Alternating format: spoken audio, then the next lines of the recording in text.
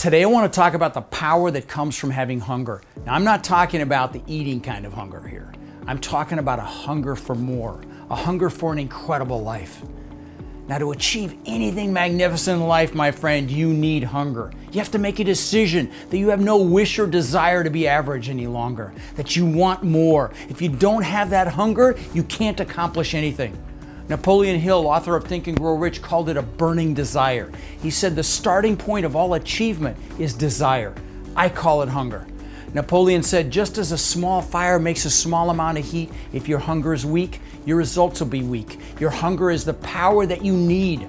Hunger creates that power. Just wanting something in your life isn't enough. You have to have that burning desire or hunger. That hunger is what will get you to take action and stay up late or get up early to create that incredible life, to get you past those inevitable speed bumps or obstacles that always happen on your journey to success.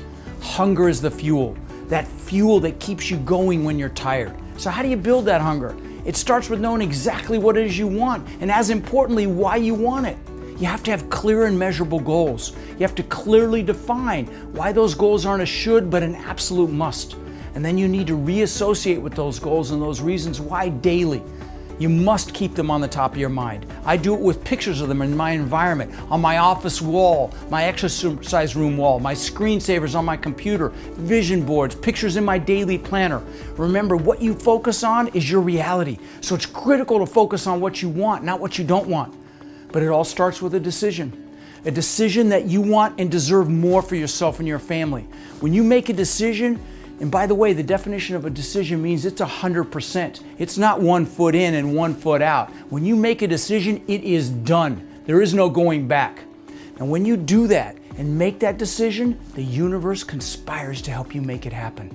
So you decide you want more, then you clearly define your goals and you make sure that they're measurable and you write down why those goals are an absolute must. Then you get pictures of these goals and that all starts the process. You just decide that you're no longer settling for less than you deserve. You're basically designing your life, my friend. Most people spend more time planning Christmas or a birthday party than they do designing their lives. You also have to push through fear. When you do, you'll discover that sometimes the greatest moments in our life are also the ones where we had the greatest fear around them. I love this quote by my mentor, Tony Robbins, and that is, life is found in the dance between your deepest desire, and I'll say hunger, and your greatest fear. Then of course you have to take massive action. Your dreams become a reality when that hunger becomes action. Now, when I came to this country, we had very little. I wore clothes from the Goodwill all the way through junior high school. We ate expired food, drank powdered milk, but I had hunger. I knew I wanted more. If you have that hunger, you'll find a way. If you don't, you'll find an excuse. Now, if you get up every morning bored with your life, if you don't get up excited and hungry, then you need to revisit your goals. Remember, it's the hungry ones that get to see what success looks like.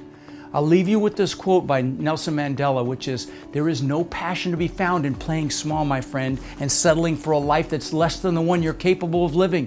When you find your hunger or build that hunger in yourself, what you accomplish will seem superhuman. I'm Khleif, wishing you incredible passion and massive success because you got hungry.